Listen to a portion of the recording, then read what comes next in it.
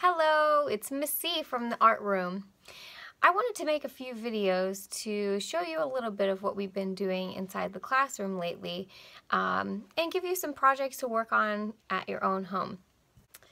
This year in art, we've been learning all about famous artists. We've learned about the big ones so far: Picasso, Monet, Van Gogh, Kandinsky, and right now we're learning about Leonardo da Vinci. What I love about Leonardo is that he was more than just a painter. He was a musician, he was an inventor and a writer, and he was even a scientist. So what I wanted the kids to do was explore each of those fields of learning in the art classroom. So we've been doing little science experiments every day that they come and they get to explore the world of science.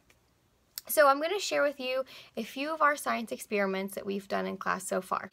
This science experiment is one of their favorites, and it's so super easy to do at home. You just need a few things that you can probably find just right there in your kitchen. First, you will need milk. 2% or whole milk is best. I ended up buying just a little thing of half and half because I don't drink milk at home. But anything that is high in fat content. You will need some dish soap,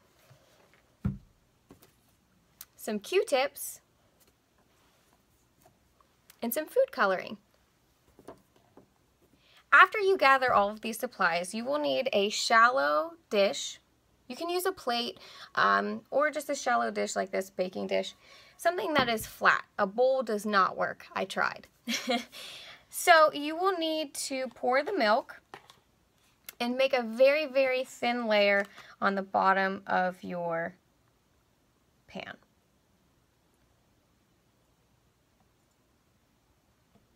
You want to pour just enough that it coats the bottom.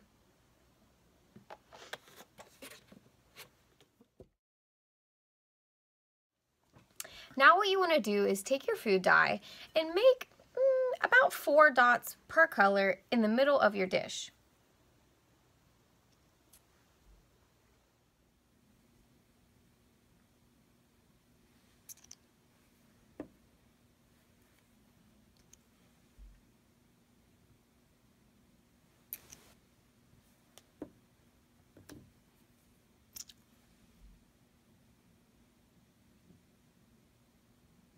You can explore with patterns and designs.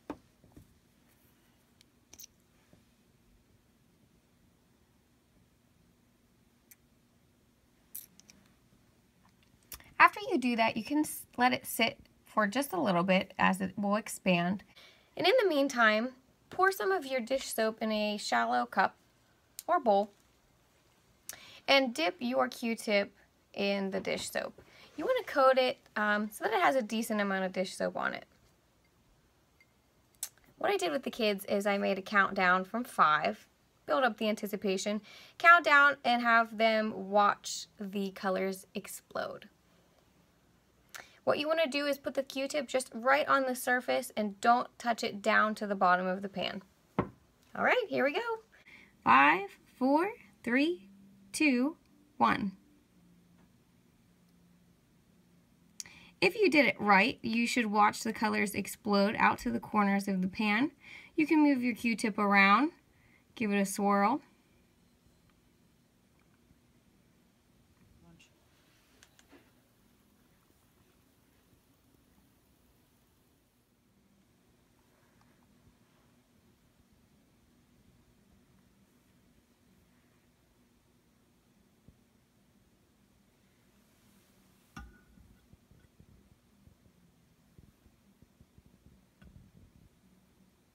So there you have it. You got exploding milk, and the kids just love to do it. And it's super easy, inexpensive, and creates lots of fun.